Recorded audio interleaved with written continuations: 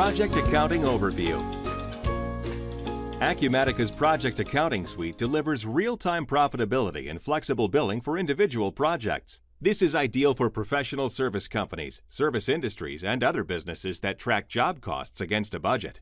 Acumatica projects consist of multiple tasks. Each task can have unique billing rules, recurring charges, and budgets. The task budgets roll up to the project-level budget for a complete view. Projects can be assigned employees, billing terms, and user-defined variables called attributes. Project templates make creating a new project easy. In this case, I have created a project with both fixed-price billing and time and material billing.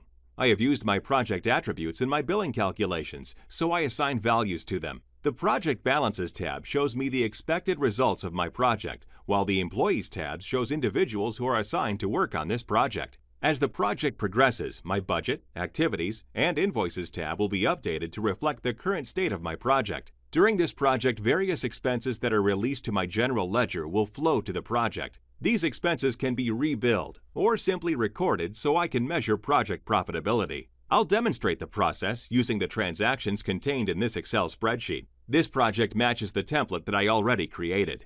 The first step is to activate Project and Tasks so I can enter time and expenses. In a separate browser, I will log in as an employee to submit a time card associated with the project estimate task. These hours will be recorded but not rebilled since this task has a fixed price. Once entered, the time card has to be approved and released. I'll speed up the video during this process.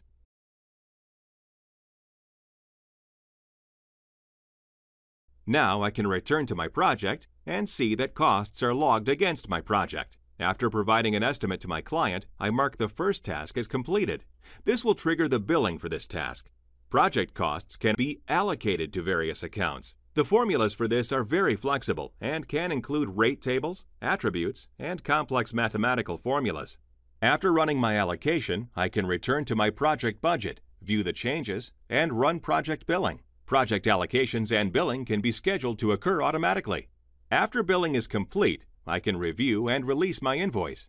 By releasing my invoice, the revenue associated with my project is recorded in my general ledger and included in company reports. For the next phase of this project, I'll return to my employee account to enter another timesheet as well as an expense report. In this case, I will not show the process of approving and releasing these items. I also receive a third-party invoice for work performed on this project. I enter the invoice into my Accounts Payable module and link the expenses to my project and task.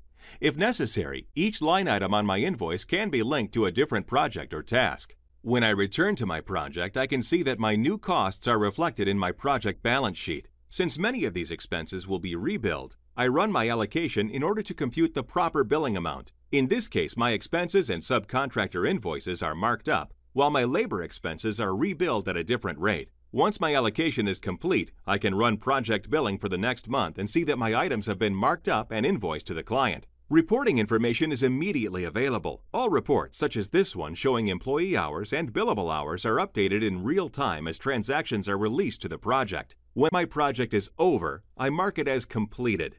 This prevents new timesheets, expense reports, and invoices from being entered against this project. For more information about Acumatica, visit our website to read documentation and view other videos.